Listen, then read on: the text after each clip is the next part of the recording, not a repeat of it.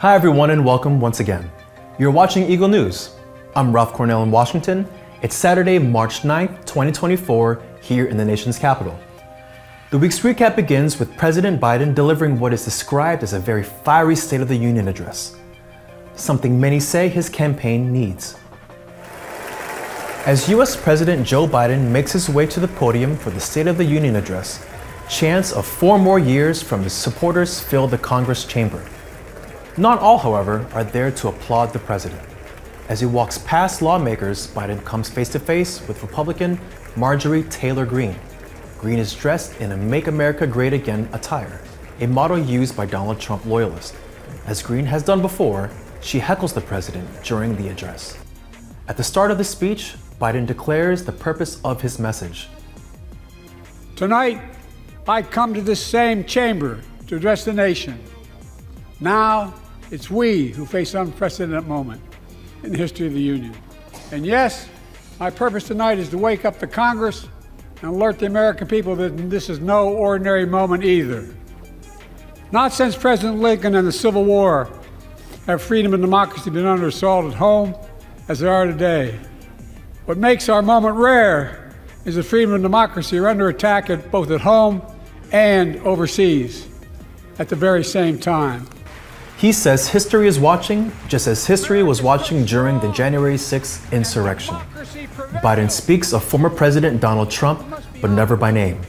He only refers to him as my predecessor. My predecessor and some of you here seek to bury the truth about January 6th. I will not do that.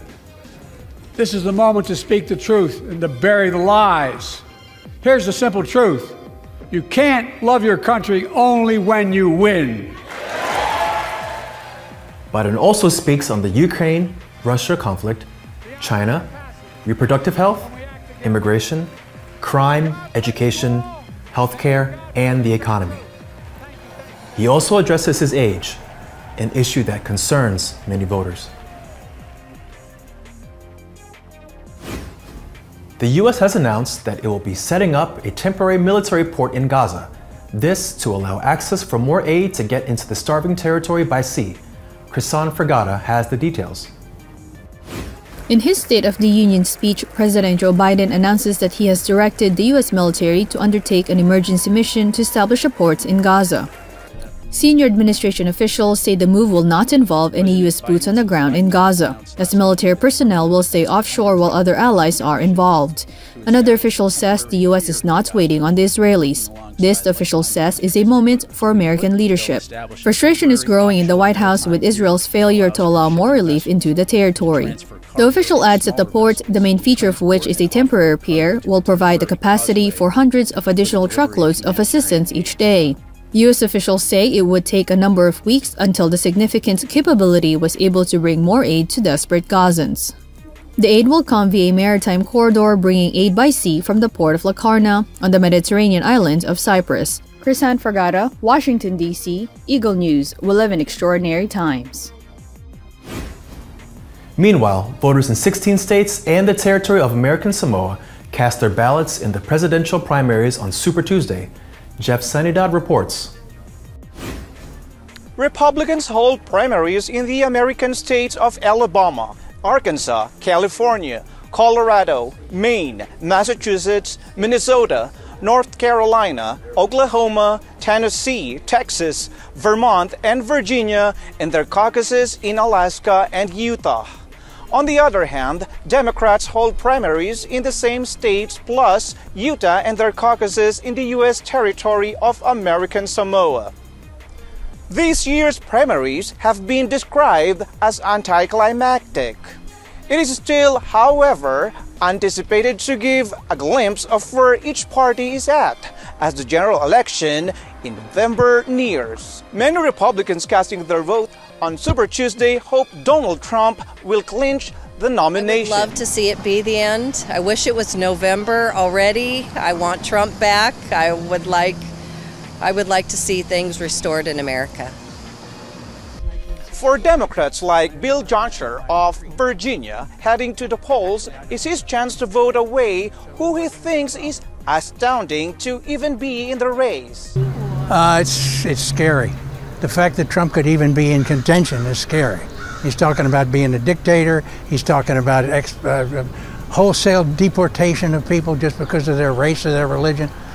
That he's even a candidate, I find astounding. I really do.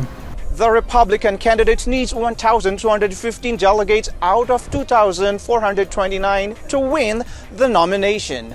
Donald Trump leads by 906 votes ahead of Nikki Haley. In response to this, former U.S. Ambassador to the United Nations Nikki Haley has announced that she suspending her bid for the Republican presidential nomination. The Democrat candidate, meanwhile, needs 1,968 delegates to win. That is out of 3,934 total delegates. President Joe Biden has swept the Democratic race. In Washington, D.C., Jeff Sanidad, Eagle News, we live in extraordinary times. In related news, Democratic President Joe Biden and former Republican President Donald Trump both win big on Super Tuesday's presidential primaries. Our teams across the country asked voters what they think about the more than likely repeat of the two men's bid to hold the nation's top office. Jeff Sanidad has the story. This fall's U.S. presidential election is shaping up to be a rematch between President Joe Biden and former President Donald Trump. And that has a lot of voters concerned because despite party allegiances, many don't like either candidate. In a sampling of voters in several states, the opinions ran the gamut. Texan Lena Kelly is a hardcore Trump supporter. USA needs a strong leader and brave man. And that's him. Chris from Las Vegas is also on Team Trump, saying he's happy the former president is the likely Republican nominee. I think it's wonderful because I love Trump and I think he'd be great for the economy and for the United States. His campaign's about everything, so everything that Biden's done, he's going to do the opposite. John Thompson of Georgia echoes that. We need a guy like Trump to come and help us out. One continuing theme is that many voters like Irene Irby from Maryland aren't impressed with either candidate. I feel the two of them are too old to be trying to run this country. There can be a much better candidate outside of those two. Clifton Pope says it comes down to choosing who is going to do the least damage. But honestly, it's like picking the lesser of two devils. It's like, which one would you rather be cool with? Because they both have tremendous flaws, but at the same time, both of them have some benefits to them. Salis Stanislaw says he has no preference either way. It doesn't make any difference because my concern is as long as the government being treated right and the people being treated right, so it doesn't matter. For others, they hope whoever moves into the White House next year will address issues dear to their hearts. In the case of nurse Raquel Kayabyab, it's healthcare. There are a lot of healthcare workers that really don't have the access to the affordable medical or healthcare that they need. School teacher Mary Negrillo is hoping the winner will remember the nation's classrooms. Give help to improve the educational system of our country and also give better compensation for teachers. Michelle Jefferson says the economy and immigration are the big issues, adding the outcome will come down to voters not tied to any political party. I think independent and moderate voters will come out and possibly do some surprises come November. Americans elect their president indirectly through a complicated system that involves the Electoral College. That means winning the popular vote doesn't necessarily mean winning the keys to the White House. The key to this election is who will woo the most independent, non-aligned voters, especially in the swing states where there are enough Electoral College votes to push a candidate over the finish line. At the U.S. Capitol, here in Washington, D.C., Jeff Sanidad, Eagle News, we live in extraordinary times. In other news, Facebook, Instagram, and Threads users worldwide suddenly find themselves unable to log onto their social media accounts on Tuesday. This as Meta suffers a highly unusual outage of its social media platforms. Vassell Feria tells us more. At around 10 o'clock Eastern Time Tuesday morning, Meta users found themselves logged out of their social media accounts. Many tried to log back in with their correct usernames and passwords, but found themselves receiving error messages from the company. Meta spokesman Andy Stone posted on X admitting the social media giant was experiencing technical issues. The sites returned to normal about 2 hours after the outage reports first emerged. Stone says the issue is resolved. He apologizes for any inconvenience. According to the Down Detector website, reports that Facebook was down peaked at around 500,000 at 10:30 a.m. Eastern Time. Instagram peaked at about 70,000 reports at the same time. Threads, the rival of Twitter, also suffered reports of outages. Meta's messaging service WhatsApp, however, seemed to be spared. Facebook is the world's largest social media platform with 3 billion active monthly users. According to the latest data, Instagram has about 1.35 billion users. X saw a spike in online activity as users were locked out on the Meta sites. U.S. media focused on the fact that the outage took place on Super Tuesday, the day that millions of people were voting in primaries in 15 states and 1 territory. Rosel Feria, Washington, D.C. Eagle News. We live in extraordinary times. Extraordinary stories from ThomasILikness today. From the London Underground calling on musicians, to a team of women predicting Mount Kilimanjaro, to the last Venezuelan glacier melting away. All these and more on Correspondent at Large.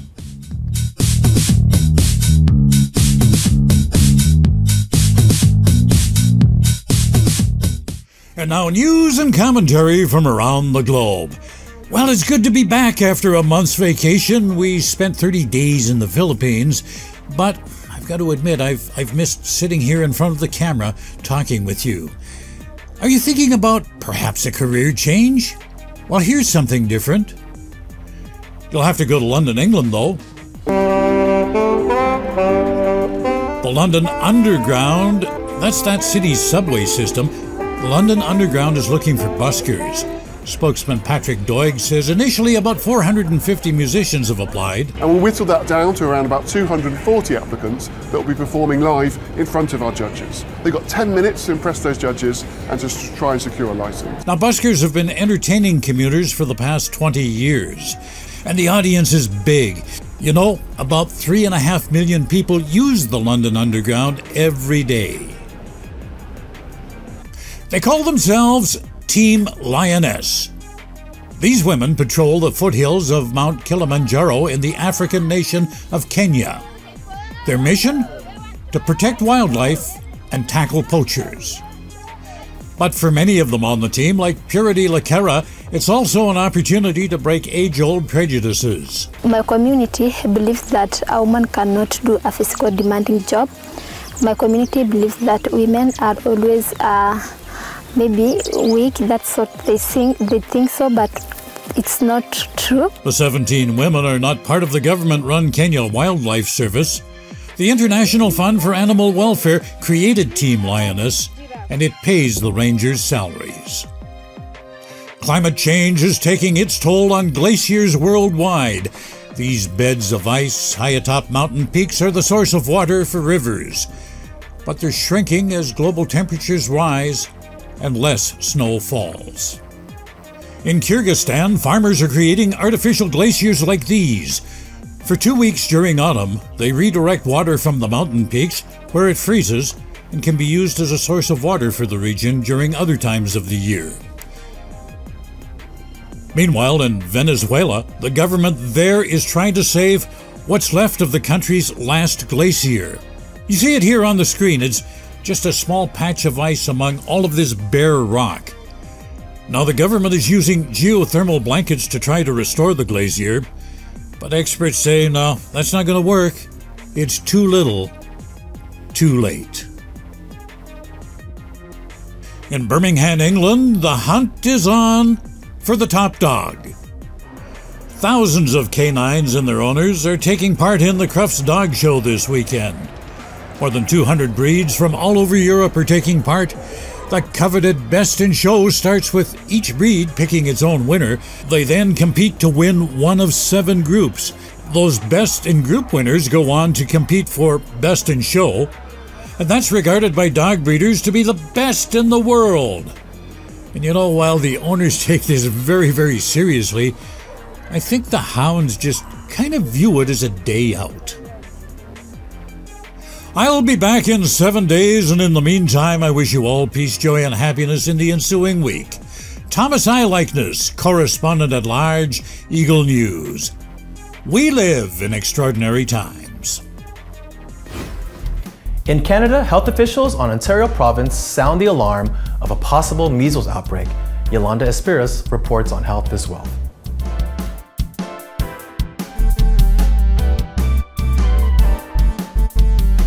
There is warning of a potential measles outbreak here in the province of Ontario. As Public Health Ontario reports, at least 5 confirmed cases of measles so far. Spread through coughing and sneezing, measles is a highly contagious virus that can stay up to 2 hours in the air.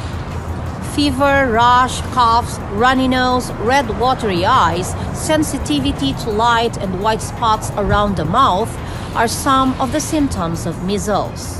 Endemic measles or regularly occurring measles in a region has been eliminated in Canada. However, recently, imported cases of measles have occurred in the province. Last month, Peel Public Health reported and confirmed a measles case with a child who recently traveled abroad. This week, York Region's Medical Officer of Health has reported that a man in his 30s infected with measles had close contact with a high school, exposing 1,500 students and 150 staff members to the virus. Those exposed have been encouraged to take the measles vaccine. According to Public Health Agency of Canada, most measles outbreaks in Canada are the result of returning travelers who were infected abroad. Yolanda Espiras, Toronto, Ontario, Eagle News. We live in extraordinary times. Papua New Guinea Prime Minister James Marape welcomes the historic reopening of the International Monetary Fund, or IMF's resident office in Port Moresby after 20 years of absence. Here's Eka Ortaleza Quinola on Oceania at a Glance.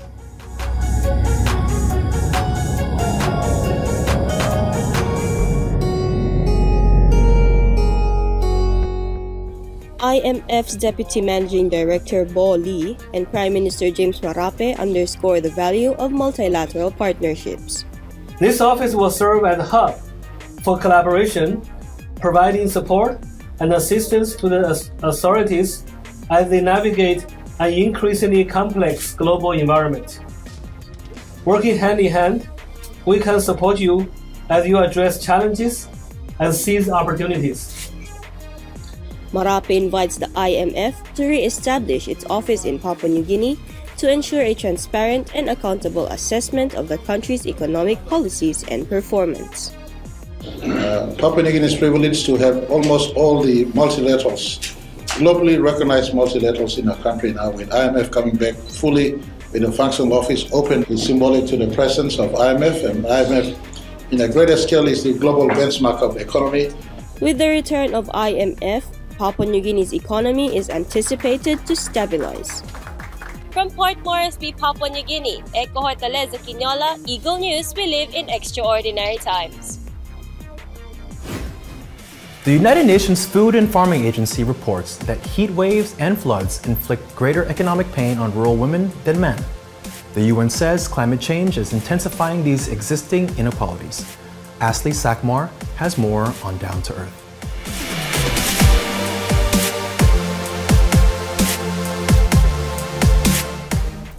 Scientists say the impact of rising temperatures is already hitting the poorest and most vulnerable people on the planet. In a new report, the UN Food and Agricultural Organization, or FAO, warns that failure to address the unequal impacts of climate change on rural people will intensify the already large gap between the haves and have-nots and between men and women. The report shows that when disaster strikes, rural women-led households in low and middle-income nations face more financial burdens than men. The FAO says if these notable existing differences in wages are not addressed, the gap will only worsen. She's working harder, she's working longer, she's doing an extra hour of work a day compared to a male farmer in order to try to adapt to climate change. But the truth is that without the access to those kinds of assets and technologies, she just may not be able to keep up with the changing climate. For all of these reasons, climate change is having a disproportionate impact on women and female-headed households. It estimates that if average temperatures increase 1 degree Celsius, women would face a 34% greater loss in total income compared to men. The agency adds that women are more vulnerable to changes in the climate than men.